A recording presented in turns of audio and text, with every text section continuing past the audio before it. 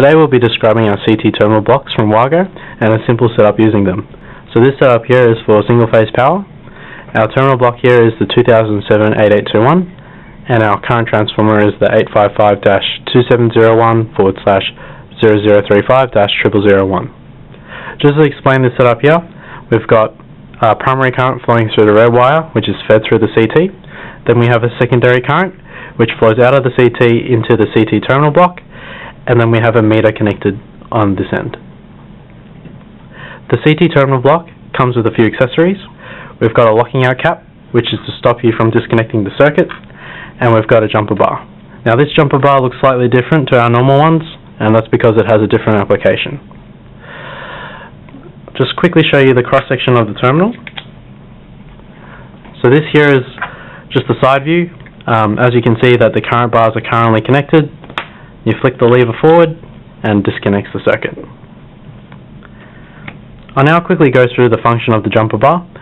For that, I just need to explain a little bit about electrical theory. So I've got this diagram here. So we have the primary current which flows through this red wire.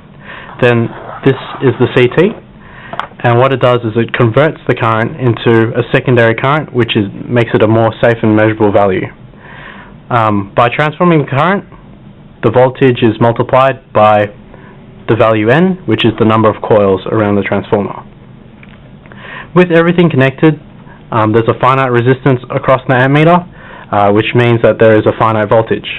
However, during an open circuit, there will be no longer a finite resistance, and with the current being a constant value, because it's a current transformer, there will be an infinite or very large voltage across here, which will heat this CT up and destroy it.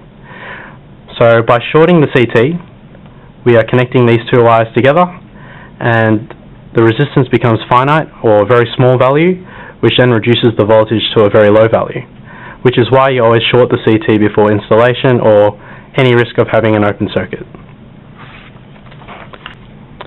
Now if we want to add in an extra meter, these are the steps on how to do so. So first, you would have to remove the locking out cap, then take off this transparent cap, and then this is the most important thing, to connect the meter. The reason why you have to connect the meter first is so that you don't risk an open circuit. Now if we push this lever forward, we've opened up the circuit on the left hand side, so now the current will flow through the meter instead of flowing through the terminal.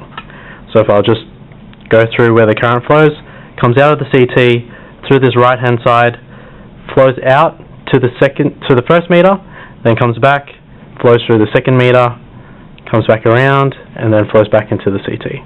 Thanks.